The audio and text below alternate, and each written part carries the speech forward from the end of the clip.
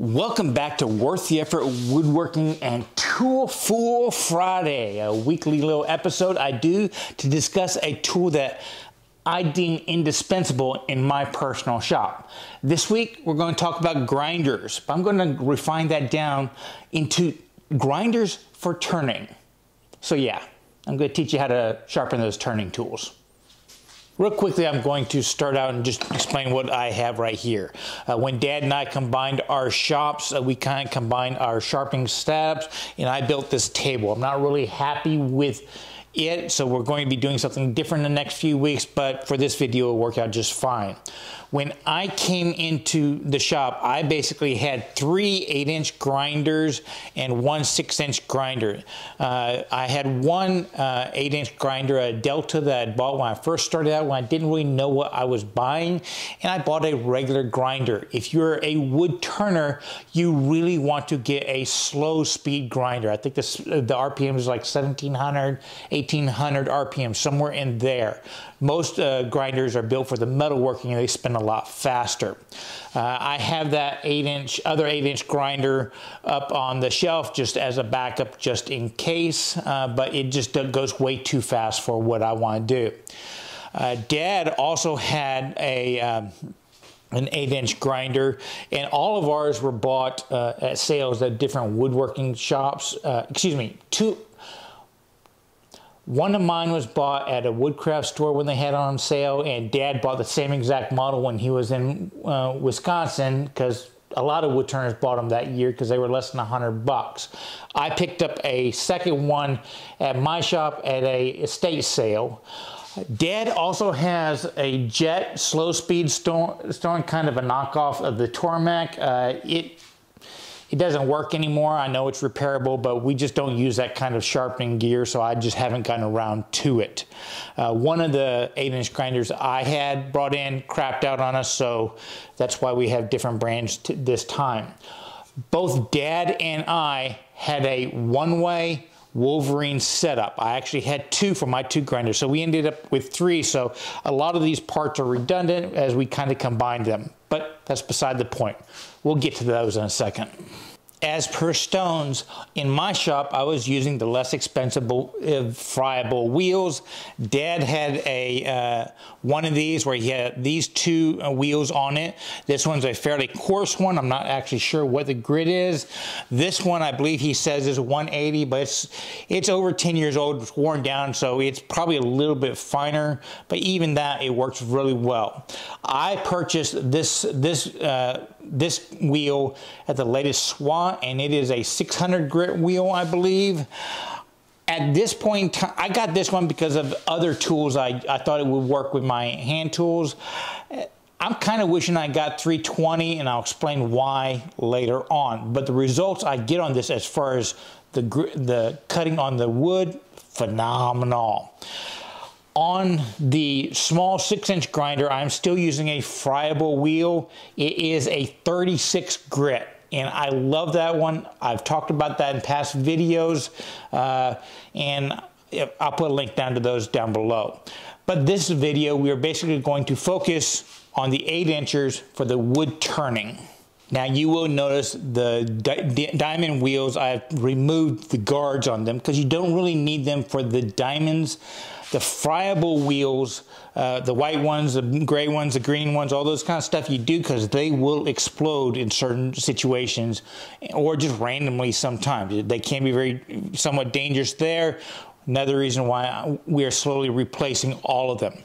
Plus the fact that with the better steels that we are getting nowadays that just weren't available 10 years ago, you're just getting a better surface with diamonds versus those old friable ones. Some of the steels are barely cut by the friables. Both Dad and I had the one-way Wolverine setup. I'm going to tell you here and now, if you're getting into wood turning, just buy it. It's $100. You get 2 of these platforms, one for each side of the wheel. You also get a bar like this to help you with jigs. I'll show you how you can use this later on. And you get a platform. And the platform is the key thing to me. These platforms are wonderful. They take a beating. They don't flex on you. They just work and you don't have to think about it. I have had so many different platforms in my career that are flimsy. For example, this one from Veritas, which is highly recommended. And if you look at it, you can see I've been using it for a long time. But this is pretty solid for this style, and it's kind of wiggly. The adjustments, I mean, it's not rock solid. Those ones that come with your grinders that are attached here, those are horrible. I spent about as much for this one platform as that entire Wolverine setup. And the thing is, these have become somewhat so standard in the professional wood turning realm that people make accessories that go with them. I mean, you can buy alternative platforms so that you can use different jigs. These are all things that Dad's collected over the years to make certain different cuts, grinds a little bit easier. You can spend a lot of money on these jigs, and I think that's why a lot of times this gets a bad rap, because there's a lot of people that make things that will go with this one. You don't have to buy all that junk. If you want to, go ahead, but there are other ways you can do the basic stuff with just this setup. The only accessory I actually have ever used is these little Varigrind jigs, and I seek out the older model, not the newer model. It's a little bit different design. This is about $60, maybe $70 on Amazon, I think. Now, one of the things a lot of people stress about is getting their platform set up so that they get the proper angle on their cutting edges.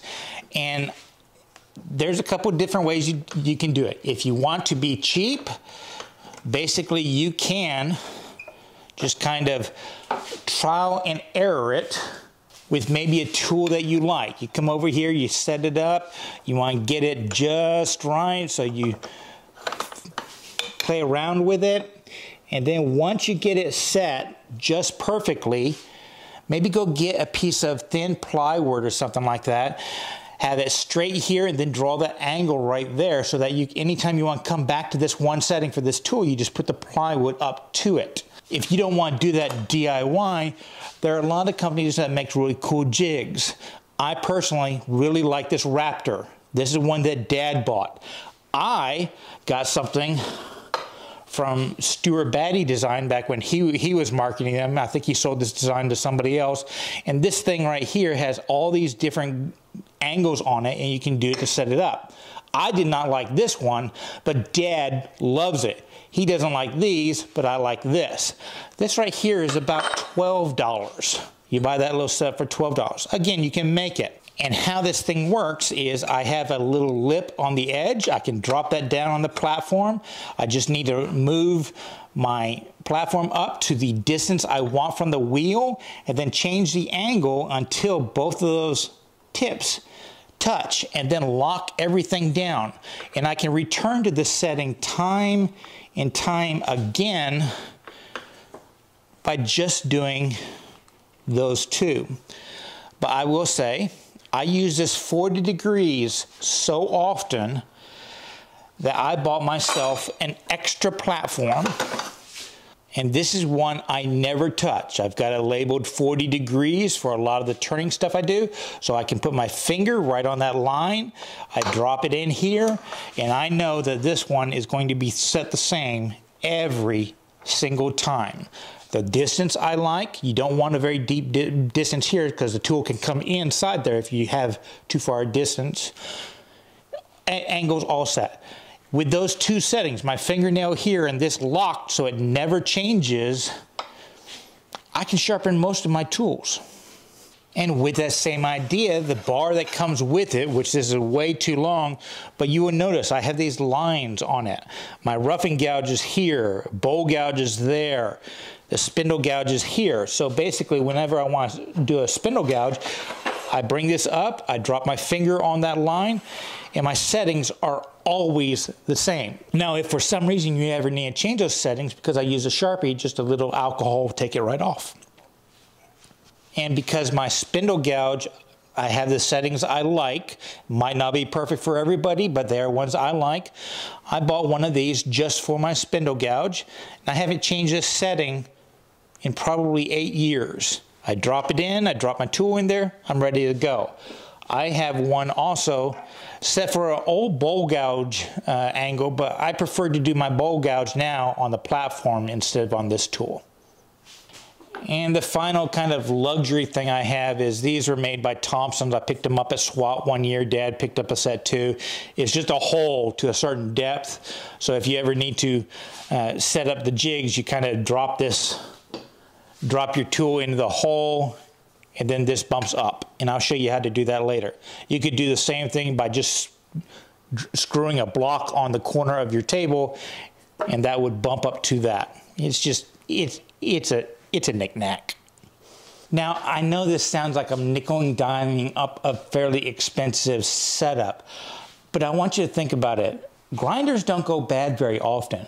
You can pick up a used one at a pawn shop, a garage sale, or something like that, and let's say you pay just half what a brand new one was. These are readily available throughout the year at sales at a lot of woodworking stores for about $100. And they will come with generally an 80 grit and a 120 grit friable wheel. I turned on those two wheels for over a decade and never replaced them. That's how little you're grinding them away, even turning as much as I do. They did get smaller, but not that big a deal. In fact, that's one of the wheels that originally came on this that I've been using this whole time. So there's 50 bucks. Add $100 to get a Wolverine setup, which includes the two sides, the platform, and the arm. And you can do most everything. You can make little homemade jigs to compensate for this right here if you don't want to spend the extra 60 bucks. You can make little plywood setups for these kind of things right here.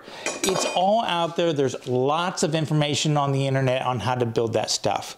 Upgrading to diamond wheels means there's less of that abrasive in the air when you're grinding. It's a lot cleaner, especially if you do stuff like put a magnet inside a little baggie and put it up underneath your platform or leave it down here. It kind of collects all the metal shavings, makes it very easy to keep clean.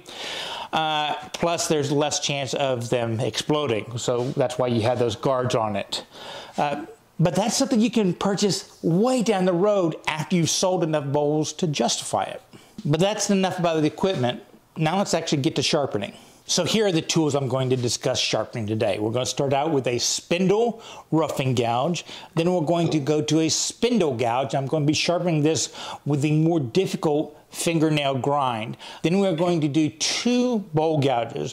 One, I'm going to do at what they now call a 40-40 grind. Some people might call it a variation of an Ellsworth or a variation of a swept-back or Irish. Or they're all, the technique will be for the same for all of those. And then we're going to do one that's kind of a conventional bowl gouge. A lot of people call it a bottom feeder nowadays.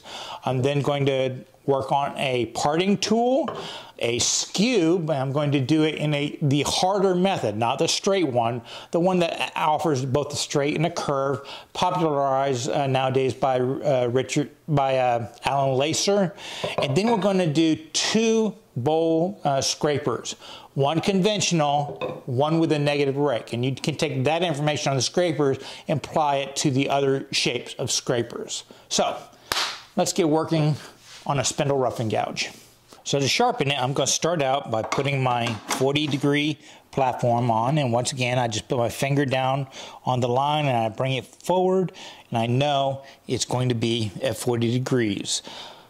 No matter what wheel I do it, because the part it's sliding into is exactly the same on both wheels. It's lined up with the face of the wheel itself. Now, I recently built me a new spindle roughing gouge, but I'm going to go back to my old one just so that I can show you what happens as you sharpen them over time. So here's basically how I would sharpen this tool.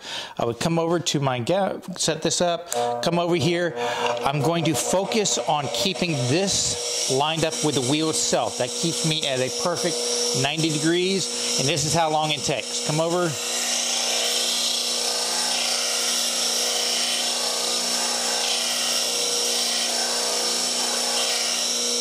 And really, I'm going to go a little bit longer to get rid of the last little bit right there, okay? And that just might be because this platform, when I reset it, was maybe a degree off.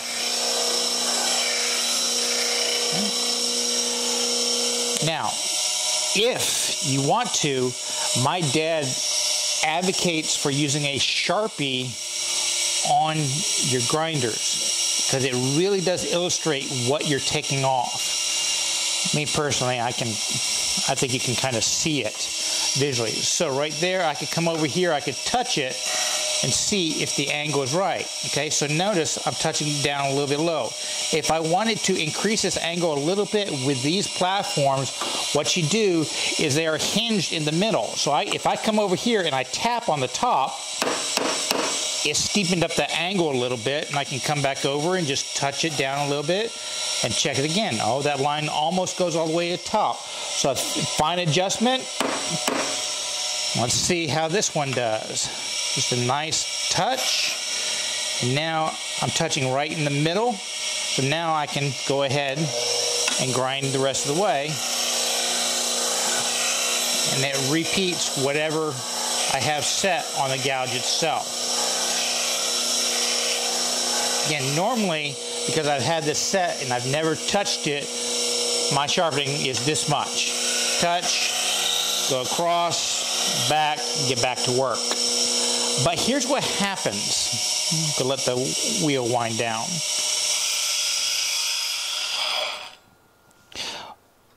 Nobody's perfect, and over time, sometimes you might grind a little bit too more in the middle than do the wing. So over the course of maybe a dozen sharpenings, this will come down farther. What you actually want with a spindle roughing gouge is for it to be perfectly parallel this way and this way. So sometimes it might come back a little bit like that, might come back a little bit like that, or maybe it's canted one way or the other. Here's how you can reset it. And I'm going to use this as an example to show you how you can reset all of your gouges. I can take a board with a piece of sandpaper or a grinding stone and just go at it at 90 degrees until I get it to the shape I want. Okay, that's obviously going to be wearing this down a little bit, but you can just go like that. Or if you have a grinding wheel designed so that you can push it sideways, friable wheels you can't, I can come over here, get it at perfect 90 degrees and just lightly touch it. See, it's touching on that side, not that side, a little bit.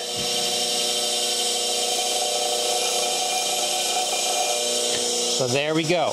Notice the shine? So now all I have to do is go back to that same grinding wheel I was at and keep grinding until that little flat goes away, and I'll end up with a perfectly shaped spindle roughing gouge. Now, one really cool thing about these CBN wheels is they're metal wheels. They act as a heat sink into themselves. I can sit here and grind like this for quite a bit of time without it getting too hot. Notice my finger is still touching it. I am not burning myself, okay? It's a little warm, but not that bad. If you're using a friable wheel, all the heat is getting put into the steel, not the wheel itself. So you might need something to cool it off a little bit.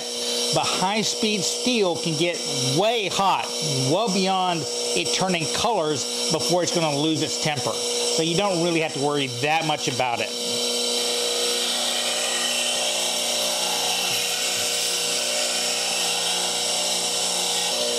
Now, if you don't want to use the platform in this setting, you can do this with the bar.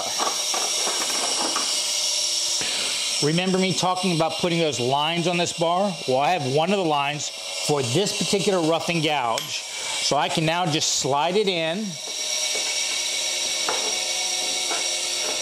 place my finger on my roughing gouge line, come forward, and then tighten it up. And because it is a flat grind, I can basically just drop this in the wheel and come over here and touch it down and grind it this way. And it'll make it a perfect shape, ready to rock and roll. Next up is my parting gouge, and this is about as cheap as they come. It's not even a diamond parting gouge. To sharpen this one, it is as simple as turning your grinder on. I have the same 40-degree platform set up, no changes there.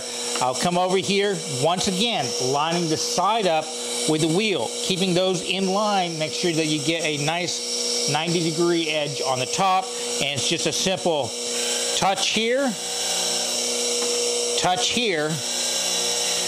and then the last side that you touched is the one where the burr is coming back up. So I will actually work the tool this way, because that's the sharper side, and that becomes my edge. As I'm turning, if I know that this side is pretty flat, a lot of times all I will do is come over here, touch that side, and get back to work. Only grind on one side if you need to, if that's all you need to do. Occasionally the sides get like varnish or sap on there or something like that, or just burn marks. So I will take a little abrasive platform, a piece of sandpaper works just fine, and I will do the sides like this. But that's maybe once every 20 grindings. No big deal. And you can see it cleans up pretty nicely. Next up is my spindle roughing gouge. This is my go-to tool in top making. In last few years, you know, I burned through 1 or 2 of these a year. That's how much I use it. And this is my normal sharpening regime for it. But I want you to notice something.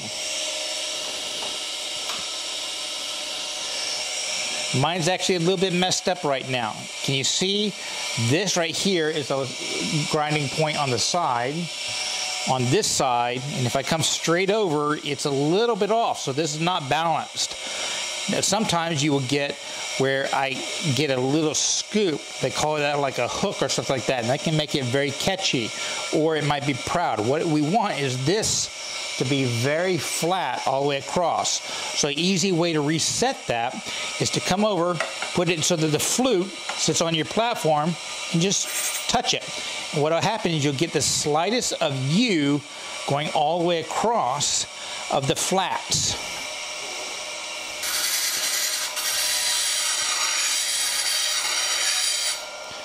I exaggerated it right there for y'all's benefit. Normally I wouldn't do that much, but you can see I've got to remove a lot more on this side and the toe than on this side. So I'll keep going.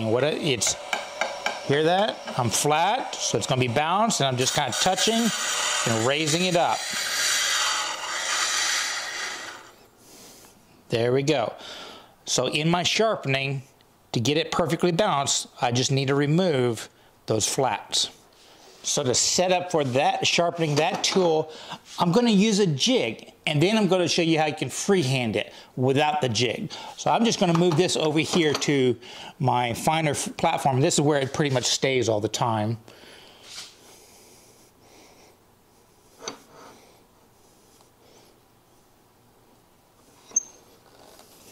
Then I'm going to grab the bar, which I have a mark for my spindle gouge. Fingernail goes on the line, and it goes straight into the slot. Lock it down. Then I will reach over, I grab the Varigrind jig that I've got set up for my spindle. I basically drop it in, and I have a Thompson setup jig for 2 inches. Basically, I'm just going to set the protrusion from the edge 2 inches. No big deal. You can do that with a piece of wood if you want to. And now I just drop that in here, and that's all it takes to do the grinding. But something you need to take into account when you're doing any kind of gouge, whether it's a bowl or a spindle gouge, there is more metal in the middle than on the sides. So as you are bringing it from one side to the other, if you're maintaining speed and pressure, well, more material will get removed from the side than the center section. So a lot of times what you'll see me do is I will start on one side, and if I'm removing a lot of material, I'll make even passes, but each time I go around, it might be smaller and smaller and smaller, and then I will come back and go bigger and bigger and bigger, and that just removes more metal down the center or spends more time on the center than the sides to hopefully even it out. But normally when I'm sharpening, I will come over here, it'll be a light touch fast, I'll slow down, and then speed up, and then that's it. Here is a normal round of me sharpening this one if I wasn't having to remove that flat. I would come over here, turn it on, let it speed up, drop it in, light touch, heavier, light touch, heavier, and then get back to work. But right now my objective is to reshape this tool, so I've got to remove more on this side than that side. So I'll just sit here and watch it. I'll sit here, grind on it, and then take a look. And as soon as that flat spot is gone, I know I've got the shape I want, and it'll be sharp at that time.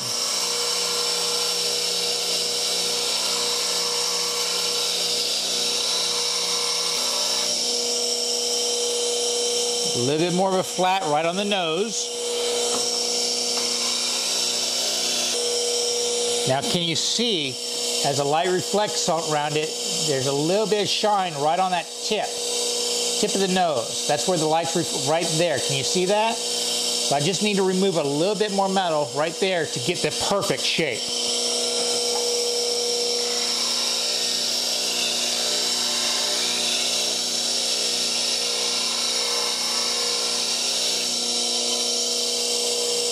And there we go. Now you cannot see the edge at all, so I've got a very sharp tool.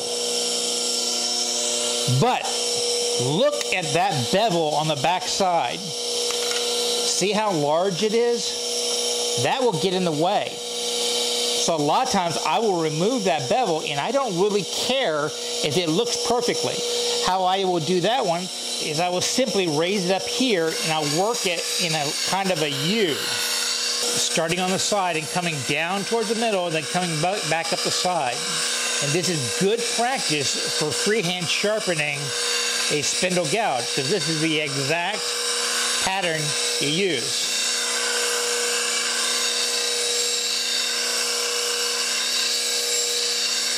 And see what's happening? I'm wearing away that heel on the back of that gouge, getting it away, getting rid of it.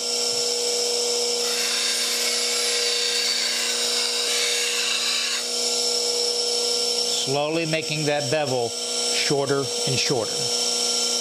Now, if you don't want to use that jig or setup, you can use this 40-degree platform to do that same exact thing.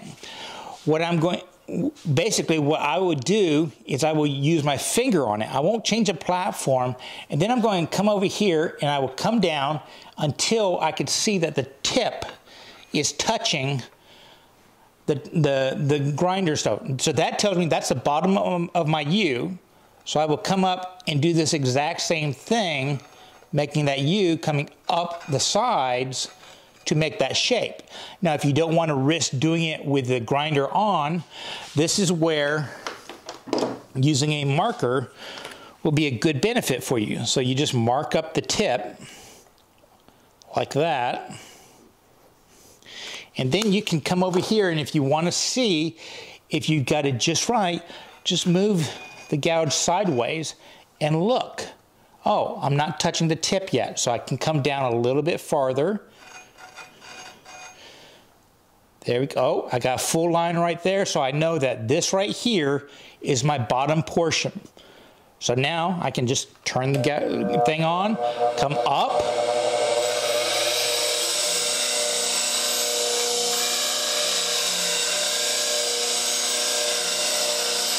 right like that. And when you got all the black removed, you got a pretty good gouge. When you're doing that, the key thing you don't want to do though is stop and keep going. That will give you a lot of bevels. You want to try to make it a very smooth turn all the way around, so you get the smooth bevel all the way around.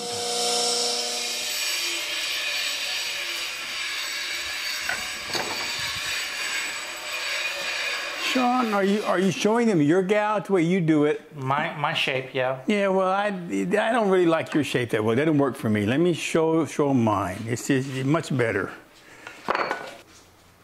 Sean, this is your angle right there. It is extremely steep, and I end up needing to get more detail with my spindle gouge because I don't use the skew as much as you do. So let me show you a different way of doing it. There is my spindle gouge. I don't worry too much about having a uniform U, but it's got a very steep angle on it that I like. The way I end up doing it is I'll blacken it like Sean does, because he got that from me. Hey! And then I come up and use the same 40-40 rest, because he doesn't like me messing with his rest. And I'll rest my hand here, and I'll just guide it, and then I'll just work it till I get that angle I want. Basically, I'm looking just to remove the point at the edge and get what I want. So I'm just going to move it up and around.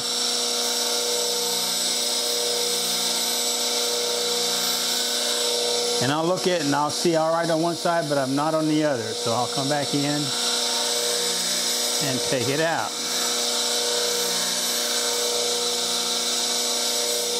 And that's my spindle gouge. Wait a second, Dad, are you actually telling them not to go fully 90 degrees? You're just kind of scooping a little bit on the side? I guess so, because all I'm cutting, you know, I'm just cutting on the edge. I don't go all the way up. I don't have to. At least I don't. I could, I guess. I could go all the way up like that, but I don't. But I could. It'd be just as easy. You can see I have the same profile on my two smaller gouges. I use this one a whole lot, and this one's for the very fine work, and it's just got a similar grind to it. And they're made the same way. I will blacken it first so I know where I'm at. Then I'll come in and look at it, and I'll also be taking off my heel, but I'll bring it down just to where I can know it's going to be cutting it, and I can sort of see it cut.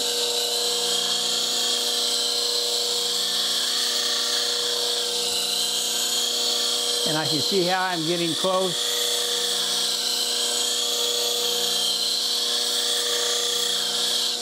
There it is. Yeah, I don't have it on the top yet.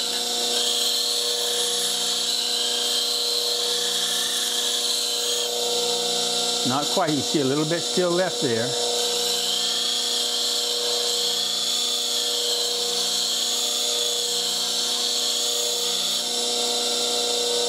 And I'll take that heel off if I want it. Now I've got something I can get in and get some really nice detail with.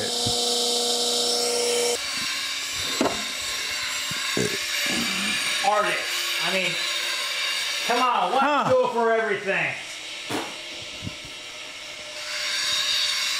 Now, since I have the 40-degree set up, let's go ahead and sharpen a bowl gouge. And I'll start out doing it freehand so you don't have to buy any more jigs. And this is actually the preferred way for the bowl gouge. A spindle gouge, because of the shape of the flute, you can get an even angle at every single point if you set your jig up okay. But with a bowl gouge, because it's a, I don't know what they call it, parabola or something like that, it's got straight sides and then it scoops underneath and then straight sides out. A jig that gives you a very even flow all the way around will not give you a consistent angle because of those flats on the side. So actually doing it freehand will give you better results.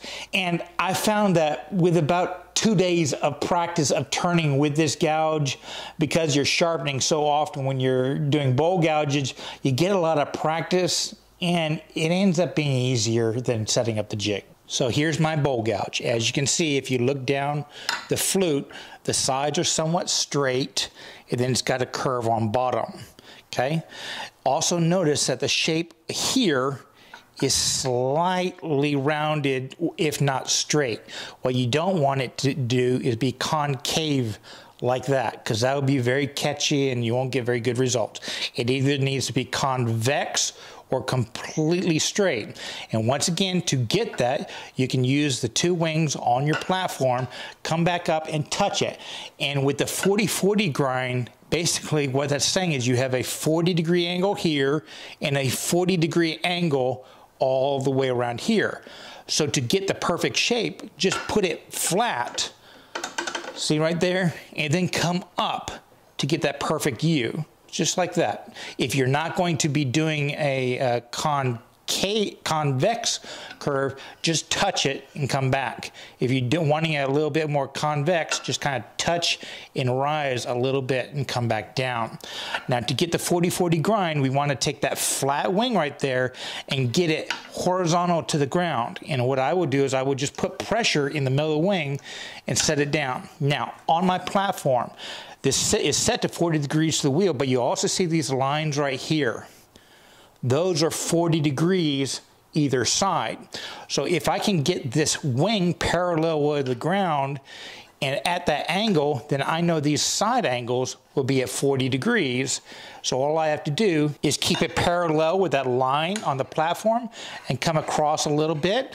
If I want to add a little bit of curve, I will kind of move it on this side or that side of that line and then swing it down to the middle, so that when I'm straight up and down at the middle, this is completely open, parallel with the platform.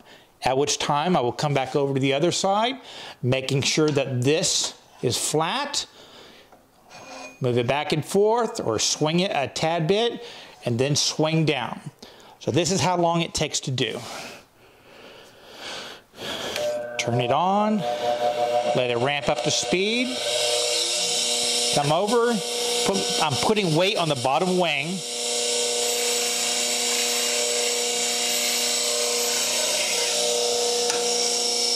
Line it up.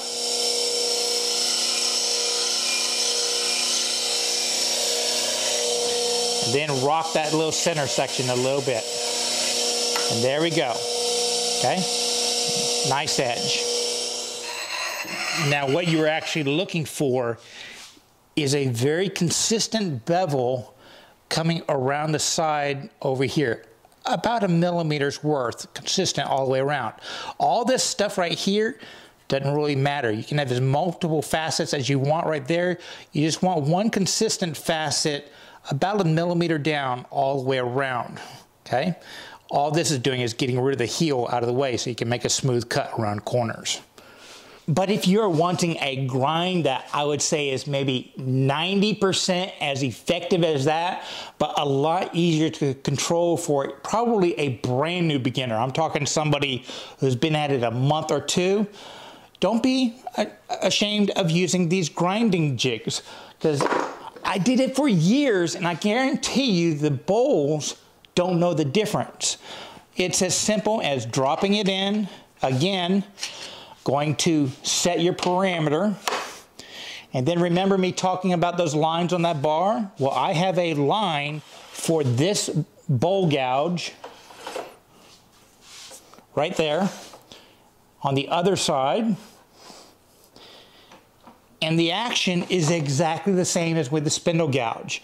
Start on the wing, come to the nose, probably spend a little bit more time on the nose because there's a little bit more meat there for you to remove, and then come back over. And you'll get, again, 90–95% the quality of the grind that you will do freehand. Now that was a bowl gouge with swept back wings. A more traditional gouge does not have wings that are swept back as much. A lot of people nowadays call this a bottom feeder gouge because basically this is the bowl gouge you use for the very bottoms of the bowl. That other one is better for the sides of a bowl. And well, what do you know? The traditional angle is 40 degrees, so you don't even have to reset your platform. Just come over here, and this is a lot more like when you were doing the spindle roughing gouge. It's just kind of a twisting motion with a slight swing, not much at all.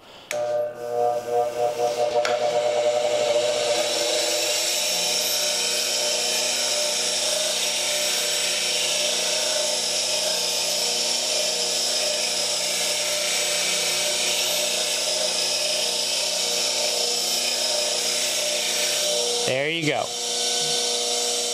This time let's talk about a bowl gouge, specifically a negative rake bowl gouge. And that's where you actually grind on both sides, so you get a little bit sharper of an edge right here.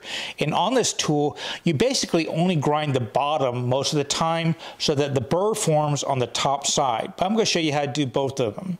And well, what do you know? In my example, yeah, the angles aren't perfect, but for some reason I've already got a 40-degree platform set up here. Why change it? So what I would do is I would start on the side, way down here, almost to the point, notice my handle is almost horizontal, and I'll start working it. And basically, as I come around the curve, I'm trying to keep that curve perpendicular to the grind. So here we go.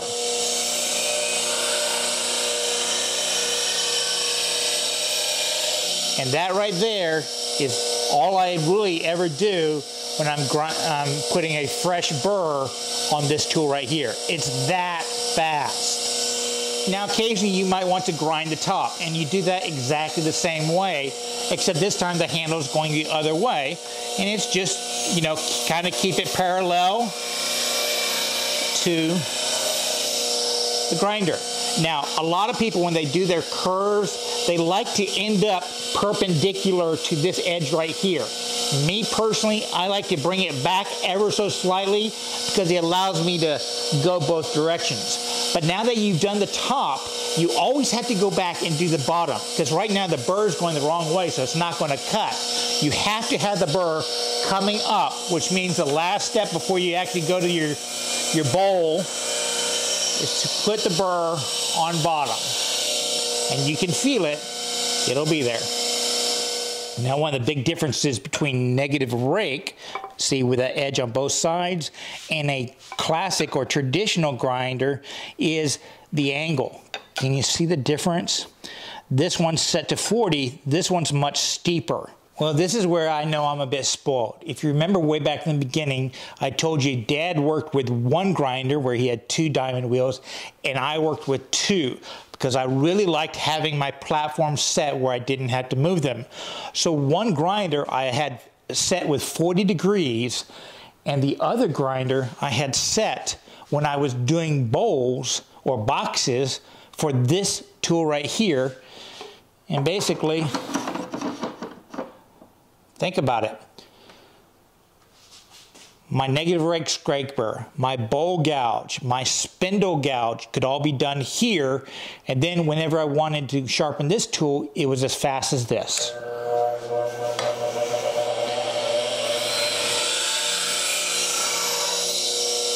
I'm back to work. The motion is the same, but I'm not coming back as far with this tool. I'm basically coming over to just that one point right there. So I come back, pressure down to keep it flat, and come back over. Boom. Just like that to get that nice edge. Now you might notice I have these bevels right here. Because I do small boxes so often, this is a pretty huge heel for when you're turning inside. This will actually, if the box is rolling around, a lot of times it will hit this portion. So I like to get rid of that. So I will do that one by starting flat like this, and I don't really care what the angle is, and I will roll up. Just like that. Once again, it doesn't matter the angle, it's just getting rid of the metal around that corner. Real easy. Start, roll. Finally, let's talk about the skew.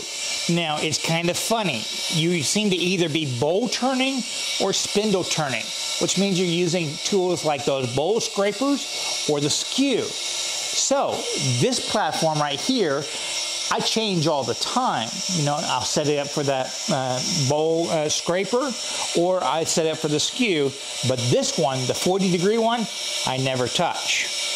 Also, I gotta admit that I don't grind this tool as often as I do my other tools.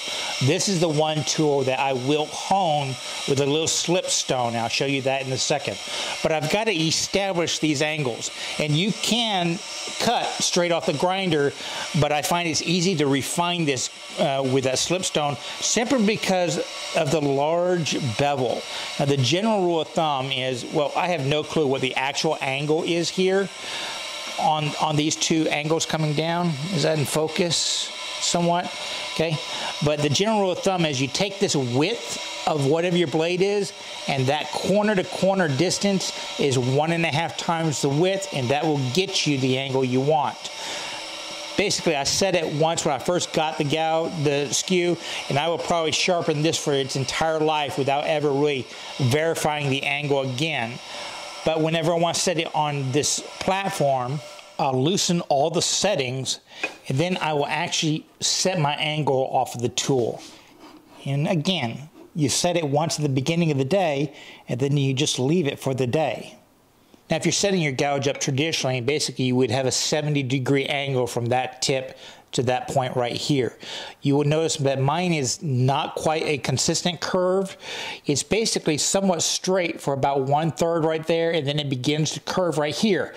But if you connect the dot there to the dot there, it does come out to 70 degrees, or actually I should say about there where the straight stops and down here. Now, I got this idea from a gentleman named Alan Lacer who really advocates for it, but his particular design is he goes completely perpendicular to the side across about 1/3 and then curves it down. You'll notice mine's not quite that extreme, but I prefer it this way. And everybody's going to eventually come up with a grind that they kind of like. So I've got it painted on this side. I set my angle, and I'm going to start at the angle that's going to be straight across right here, which mine is not quite parallel, it's slightly off. And then I can come over here and just kind of move it back and forth to verify that I got the platform in the right spot. And when I do, it'll grind away the metal in the middle. To make adjustments, I either tap on top to lower it one way, or I tap on bottom to lower it the other. And I just keep going until I get the angle so it's taking away shavings in the dead center instead of one end or the other. See, when I started out, it was removing the ink on the bottom, then it removed it on the top, and now as I tap it down a little bit more, it might be removing all the way across. I'm pretty happy with that. It's touching down there and there at the same time. So now I am going to place it, and I've got a pivot point right about here. So I'm going to move it straight across, and then I'm going to pivot around that point with my hand. Come over, pressing down hard here, my middle finger at my pivot point.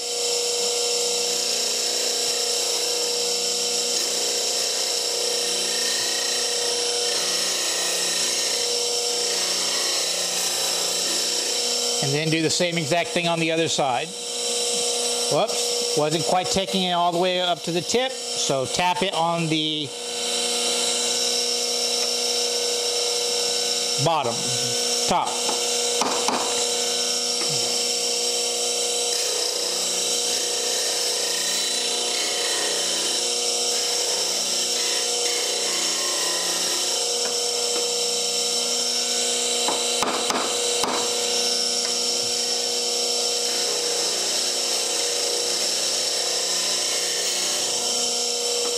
Voila, a little bit more right up there. Then do the same exact thing, opposite angles on the other side.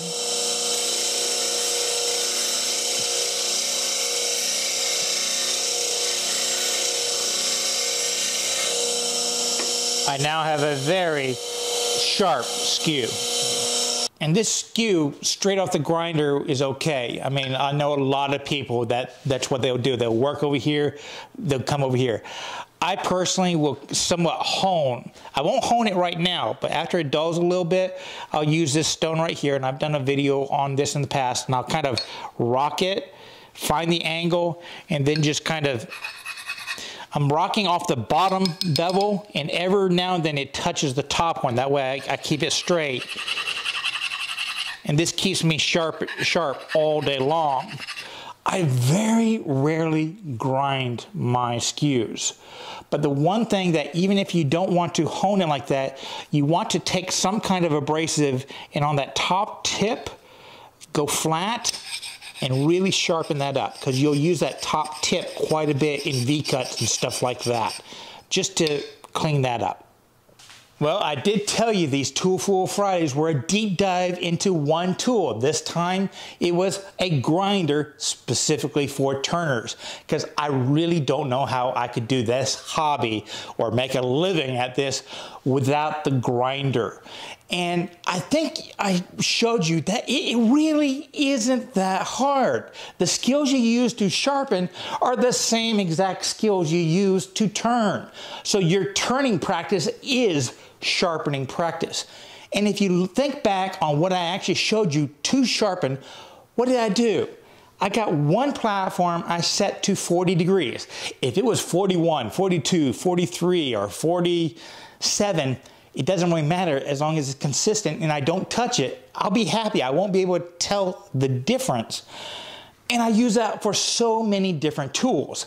The other side, I changed up a little bit. I might have had a different platform or a different setting for, my scrapers or my skew. Or maybe I put the bar in there and used a jig for my spindle gouge, which if I didn't have that Varigrind jig, I could have just used the 40-degree platform, used my fingers as a fence, and moved up there. You can get it all done, all the basic tools, with the base Wolverine jig and a grinder. Well, I hope you enjoyed this video. Got a few tips, techniques, maybe a willingness to get out there and try. But in the end, I really just want you to remember that it's always worth the effort to learn, create stuff, and share it with others. Y'all be safe and have fun.